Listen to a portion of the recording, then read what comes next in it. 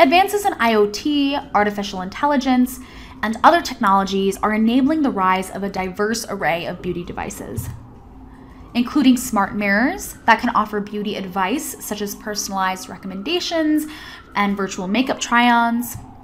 We're also seeing 3D scanning technologies that can offer skin analyses to measure user skin over time to see how effectively beauty products might be working. And we're even seeing major beauty brands such as Neutrogena on the right develop sensor-based skin scanning devices. These devices are ultimately allowing consumers to centralize their beauty regimens in one location. We're also seeing aromatherapy or fragrance-focused devices that use IoT and voice integration to target consumers in their homes as well. But beyond the home, tech-enabled beauty devices aren't just helping consumers centralize their beauty regimens, they can also bring their beauty routines on the go.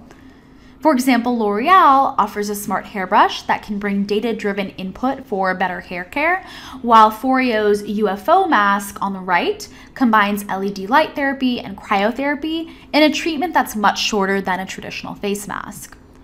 These major brands here are trying to innovate traditional beauty products and solve for consumer pain points to embed more seamless beauty experiences in these devices.